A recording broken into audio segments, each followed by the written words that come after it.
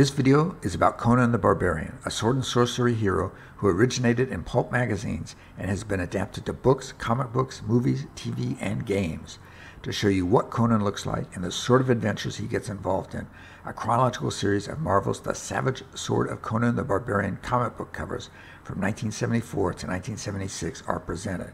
Conan was created by Robert E. Howard, who also created Almuric, Kull, and other characters. He lived from 1906 to 1936 and is regarded as the father of the sword and sorcery subgenre. By 1932, he had officially conceptualized Conan and in his lifetime wrote 21 stories, many for Weird Tales Pulp magazine. In the near future, do you want a new TV show or a new movie created about Conan the Barbarian? What actor or actors would you like to have play the role of Conan the Barbarian? For information about the video, see the video description section. Please like and subscribe.